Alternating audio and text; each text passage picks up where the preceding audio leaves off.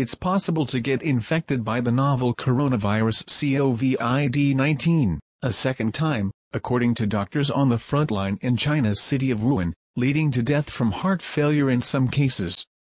The claim is made by doctors working in the Hubei province capital that is at the center of the epidemic, which has to date infected 64,201 people and killed 1,487. According to the message forwarded to reporter, it's highly possible to get infected a second time. A few people recovered from the first time by their own immune system, but the meds they use are damaging their heart tissue, and when they get it the second time, the antibody doesn't help but makes it worse, and they die a sudden death from heart failure.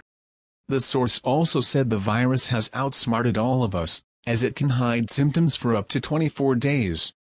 This assertion has been made independently elsewhere, with Chinese pulmonologist Zhang Nanchen saying the average incubation period is 3 days, but it can take as little as 1 day and up to 24 days to develop symptoms. Also, the source said that false negative tests for the virus are fairly common.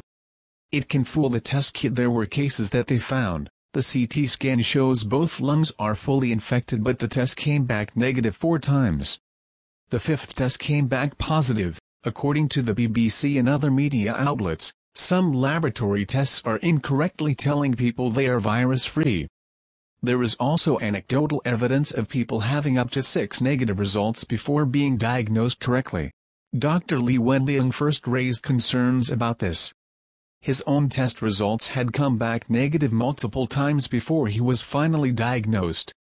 False negative tests raise question marks over how many people have the Wuhan coronavirus, with many believing the Chinese authorities have massively underreported the number of cases and deaths. Meanwhile, the official methodology for diagnosing the virus in China was changed this week, leading to a sudden leap in the number of recorded cases and deaths.